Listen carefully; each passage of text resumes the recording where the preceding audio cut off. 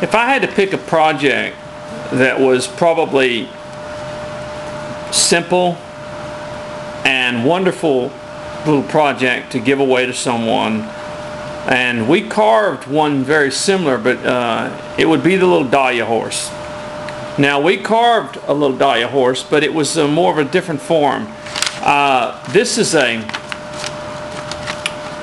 another one right here, and I like this form more than I like the other one, because the other one had more of the horse's face, but this is more of a flat type deal here with a little mane and stuff. And they're easy to make. They're great little gifts, and they're a lot of fun to do.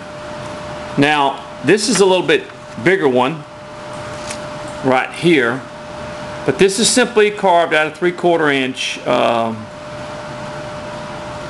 basswood.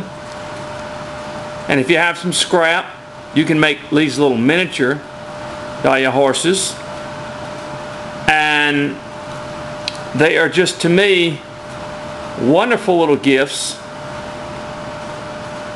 that you can give to friends or to family or things like that. Actually, they're Swedish folk horses is what they are. But to me, something simple, especially for children, for other people like that, these are wonderful little projects. And I search a lot for simple projects. Now, we carved the other Dahlia horse, but it was a little bit more difficult. This is really very, very simple the way it's created, and it's just a good looking piece when you get through with it. So for our simple project this weekend, we're going to do one of these little Dahlia horses, or Swedish folk horses.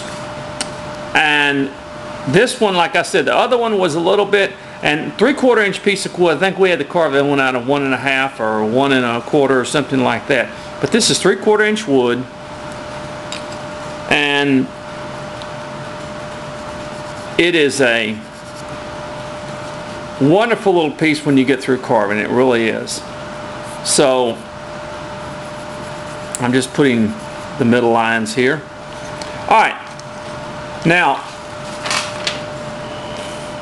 the first thing we want to do is we want to start flattening this out in here, because basically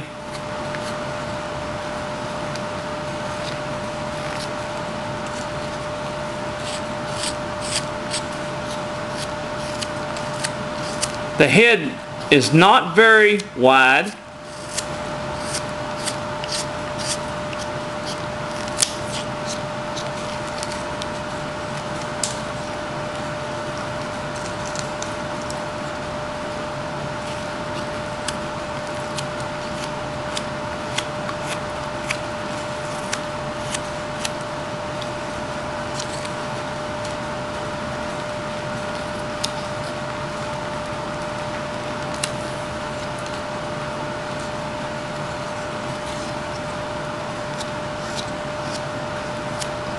I just like this style of the way the Dahlia horse is made, or the Swedish folk horse. And we're going to get this head down pretty thin.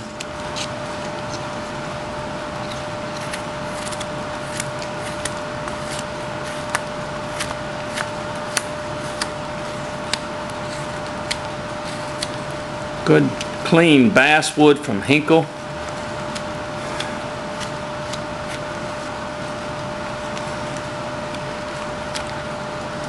Let's tell you something, folks. If you get your basswood at H-E-I-N-C-K-E, Hinkle Wood, I'm pronouncing that right. I may not be pronouncing it just right, but they're on the internet. Get your best basswood. I'm going to tell you something. These guys, their basswood is excellent to carve with. Now, I like to have good basswood to show you how to carve.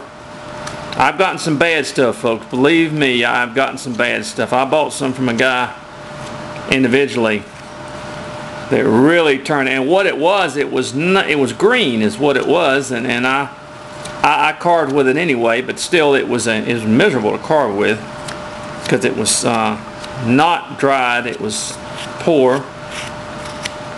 And just see how that cuts through there. Now,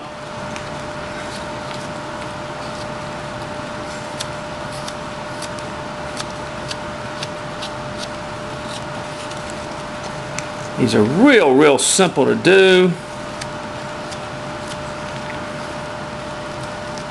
They're real simple to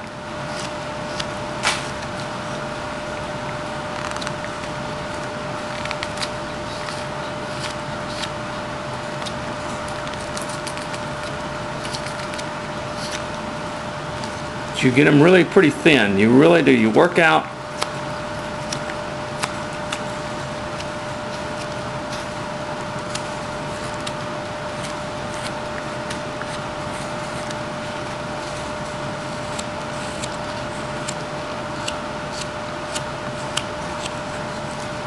Now I want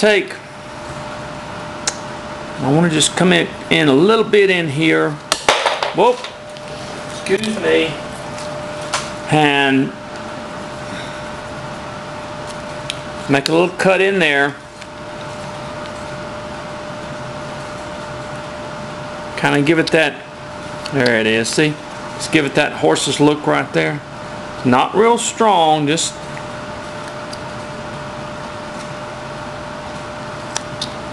right there. Okay. We'll thin that up a little bit in there.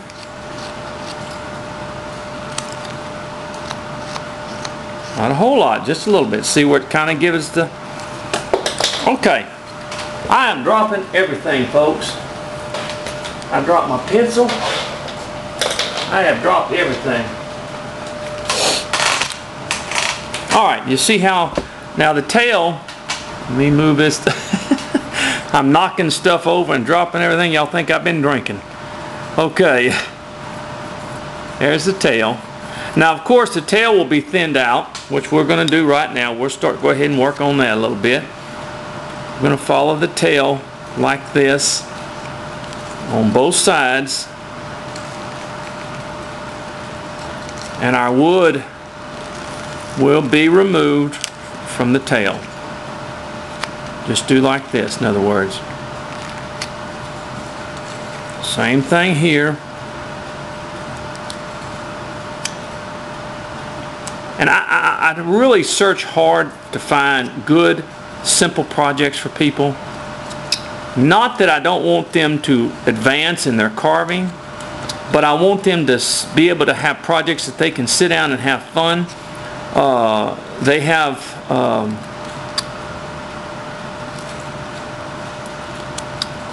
I'm sure a lot of carvers have carved these Swedish folk horses.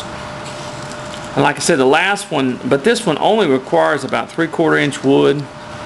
You can get it from Hinkle. If I'm saying his name wrong, I apologize. Or Hinky, or... Anyway, doesn't matter, he's on the internet. Or go to my blog, Flat Plane Carver, and I have his web address there.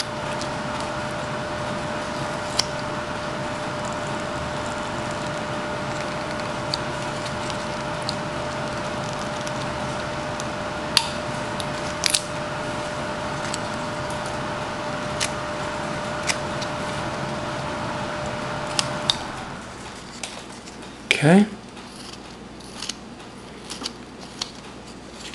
I'm going to kind of round that just a little bit in here. There we go. And I'm going to come down a little bit more with this.